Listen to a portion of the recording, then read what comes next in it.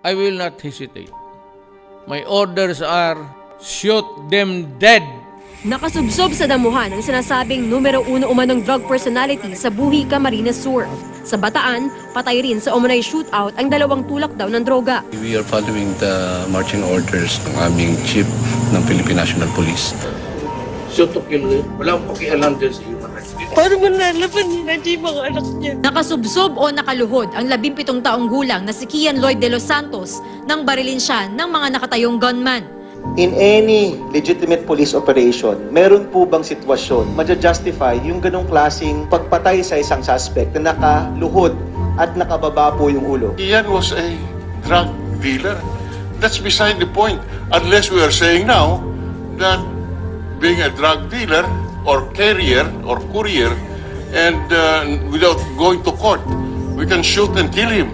Land, domestic air and domestic sea travel to and from Metro Manila shall be suspended beginning March 15, 2020 and to end on April 14, 2020. COA should also consider that we are not operating under normal circumstances.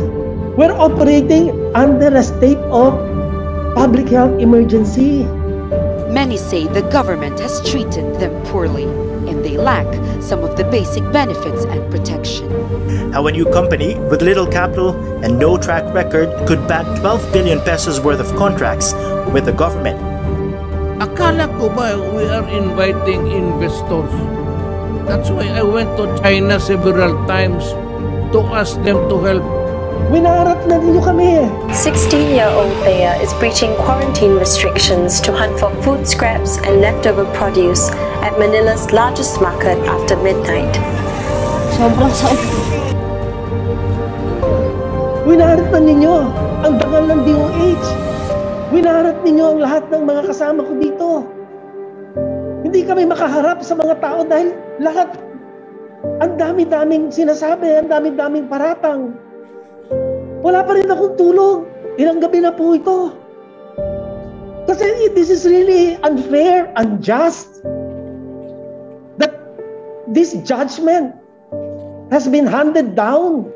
So masakit po talaga sa amin ito dahil kami ho ang pangunahing ahensya na humaharap tumutugon sa panahon na ito.